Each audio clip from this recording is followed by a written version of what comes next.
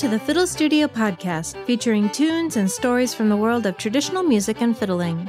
I'm Meg Wobus-Beller, and today I'll be bringing you a setting of All's Quiet from the album Broke the Floor by Meg Wobus and Charlie Beller. Hello everyone, I hope you are well. Today we're going to be talking about cross-tuning. Finishing up my podcast recording here. There's a lot of Tuesdays in October. I've been trying to do an interview kind of once a month, so we'll probably be hearing that next week. Will be my interview with Casey Murray, a cellist who plays fiddle and a fabulous musician with the band Corner House. And then we'll be doing some new topics for November. There are a lot of things to talk about with the fiddle, but my kids kind of tease me that eventually I'll just be writing about like the third finger, the fourth finger, the second finger, because I'll just run out of things to say. If you have an idea for a podcast, something you'd like to hear about, please let me know. That would be great. We're going to be talking about cross-tuning, and this is a topic that I know some things about, and I'll share that with you. And I want, if you don't know anything about cross-tuning, it'll probably be helpful, but I am in no way an expert on cross-tuning. I really didn't even start cross-tuning my own fiddle until like the last 6 months. Got inspired to learn about that and get more into it. So in classical music, we usually don't change the tuning. It's just set G, D, A, E. And because I grew up in the New England tradition and a lot of those fiddling traditions that use piano, and piano is a very traditional instrument for New England fiddling, the piano can play pretty easily in most keys. So the fiddlers don't change the tuning because they might want to play, there's New England tunes in B flat and F and all kinds of fun keys that a guitar player at an Irish session may decline to play a tune in B flat, but a piano player is probably not too bad. They can do it no problem. So I didn't grow up cross-tuning. It is used, I guess, very occasionally in Irish or Scottish. I saw some examples online, but really the place where people are most often changing the tuning of the strings of their fiddle and then playing fiddle like that with strings that are tuned to a different set of notes is in old time. And the different tunings have different names. You can go and look up the Wikipedia article on cross-tuning. It gives you a little bit of an indication. There's one called Cajun tuning, sawmill. I've heard of that. Some of them are named after like what the letters spell out. So if you tune your fiddle G, D, A, and then the top string D, so you've tuned your E down a whole step to D. Well, people call that G-dad. There's a tuning called dead man's tuning. Yeah, cross tuning, cross A, that A-E tuning. That's the one I've used the most.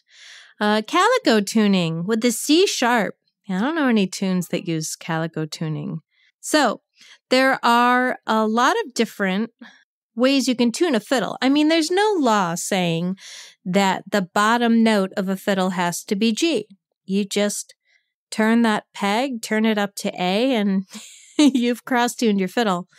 So that's what cross-tuning is. It's tuning one or more strings on your fiddle to a different note.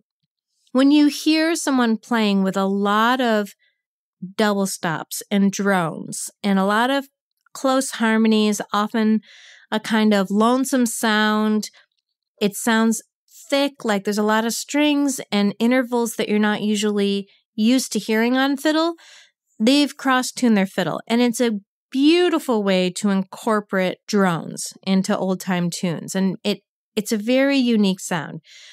There's a lot of tunes that you really can't get to sound complete without cross-tuning. Or, you listen to how someone plays it, and I'm thinking like, well, I could hold my fingers and do all these complicated double stops to try to recreate that. Or I could just, tune my E down to a D, and then I'm going to have that D drone across the top of the tune.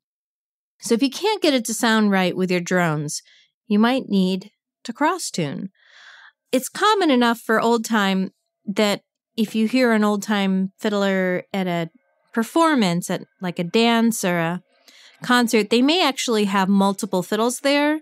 So they'll have a fiddle that's already been tuned up into A, E, A, E. Because when you change the tension of the strings, tune it to a different note, it's going to kind of make the other strings on the fiddle go off a little, and the fiddle's going to have a hard time settling into that new tuning quickly. So that's why people will have multiple fiddles for performing tunes in different tunings. At a jam, usually everyone just stops and says, okay, no more G tunes, we're changing to D, or we're going to A now. And everyone will stop and adjust their tuning. If you're going to cross tune on a regular basis, you definitely want to have fine tuners and probably one of those little micro tuner guys, that you put on the shoulder of your violin so that you can just double check your strings. That's really easy to do. And then you've got the fine tuners. So you're not always using the pegs, but you're using these little bitty screws at the top of the fiddle to get your strings in tune. So the alternate tuning, the cross tuning that I'm most familiar with is that A tuning, A, E, A, E. And the violin or the fiddle sounds completely different. I mean, my violin sounds really different, louder for sure. I mean, you'll hear people say, oh my gosh, the jam got so loud after everyone tuned up to A, because those bottom strings are tighter now, and there's going to be a different resonance coming out of the instrument. You've got more overtones. The whole thing is going to be louder and more resonant and kind of amazing sounding. But along with that amazing sound that you're going to get when you cross tune, it is fingered differently. So don't panic. I mean, if you've never, ever played a different instrument, you've only played fiddle, and it's only been G, D, A, E, it is going to make your brain buzz a little to try to play with a string tuned to a different note. But it's not rocket science. It's not like inventing the wheel. If you've tried to pick out a little tune on the ukulele or a little tune on the piano, I mean, it's basically like that. To me, it feels like playing on a slightly different instrument to play cross tuning. And there often aren't a ton of notes on those other strings. So you just have to get used to, yes, the first time you play an F sharp with your one, it's going to feel funny. I mean, if you've done a lot of classical, it's a little bit like playing in second position or something. But you get a feel for it pretty quickly. And then it's just a different way of playing that tune. And you know what? If you put the wrong finger down and a different note comes out, it's not the end of the world. It's just fiddling. It's just folk music. Not too big of a deal. As with all playing by ear, and we talked about this earlier this month, you want to be curious, play around with it. Cross-tuning definitely goes hand in hand with droning. So if you're interested in getting this kind of gorgeous, loud, cross-tuned fiddle sound, you want to practice your droning too. I have an episode on droning. Episode 15 is called Double Stops and Drones. It's one of my most popular episodes. I also have a whole course at Fiddle Studio. If you really want to dig in and practice all different ways of droning and get a lot of tips for that, you can look up my droning course and learning to drone. Be careful when you're tuning. You don't want to break a string. Most strings break when you're turning the wrong peg, so you want your A to sound different. You're turning the D string. You're like, what? Why isn't the A getting higher or lower? But you're turning the wrong peg, and then that you can actually break a string that way. So just be careful. Anytime you're tuning your violin, you don't want to break your strings, since they're a little pricey, I guess, especially if you get the good ones. But have your fine tuners and your little micro tuner, and look up some fun cross tunes. Get your drones happening. Such a great sound. Our tune for today is a jig from my album. This will be the last tune I'm sharing from my album, Broke the Floor. You can look for it can look for it online. It's called Broke the Floor by Meg Wobus and Charlie Beller. It's on my Bandcamp, megwobus.bandcamp.com, or just look in the description of the podcast. Hopefully I'll stick a link in there. I was thinking about Irish sessions when I was writing this tune and trying to maybe write a jig that would fit in a session that would sound a little bit Irish, or at least not too contra-dancey. I'm not sure I achieved that.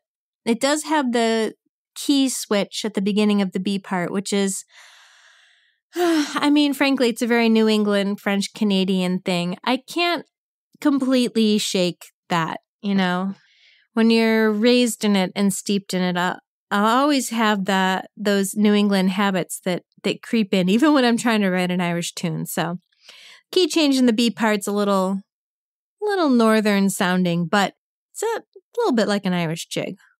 We'll see. I kind of like that this tune is mostly just a scale. You can do a lot with a scale. It's kind of that D scale, and then I just skipped a note. So we'll hear it now. It's a jig. It's called All's Quiet.